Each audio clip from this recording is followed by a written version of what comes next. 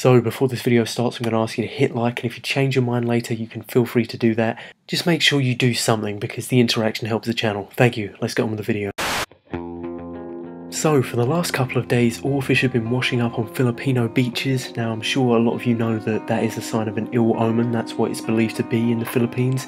And sure enough, shortly after, a 6.7 magnitude earthquake hit Surigao. As with most seismic activity near the sea, this caused the ocean to be disrupted and water to be brought on land at quite an alarming rate. A lot of large animals were washed up like sunfish, more oarfish, and it was just carnage.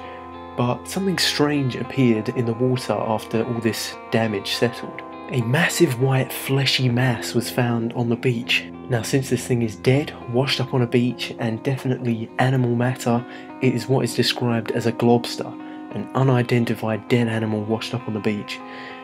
This thing is pretty big, the size of a smallish to medium sized whale. You can see an image here with people standing around it, you get a rough idea of the size. You can see the way the flesh hangs off of it, that white stuff, that is typical of decomposing fat tissue underwater.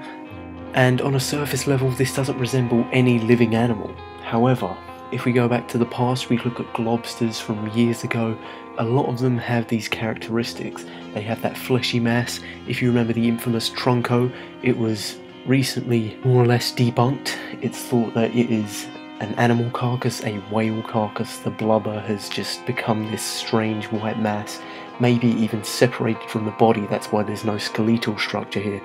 However, there's always an element of mystery to these globsters. It looks like what we know as a decaying whale carcass, but who knows what else could also look like that. Maybe it's a giant whale that we haven't even found yet. That is unlikely, but always possible. Maybe some kind of deep sea creature that we've never seen before. A lot of mysteries to be unravelled here, and we won't fully know until they take it for DNA testing, and that does take some amount of time, and we'll probably have to wait maybe a week or two to find out for sure what this is. Let me know in the comments below your thoughts. I don't think this is a basking shark or some kind of cartilaginous fish. There definitely appears to be a lot of fat tissue, which leads me to think it's a whale or something related.